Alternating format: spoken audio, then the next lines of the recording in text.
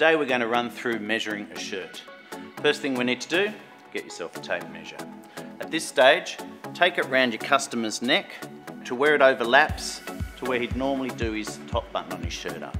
At this point, just take 2 fingers and put them between the neck and the tape measure to give him a little bit of ease, especially if he's going to be wearing a tie. The next point that we need to do is measure his sleeve length.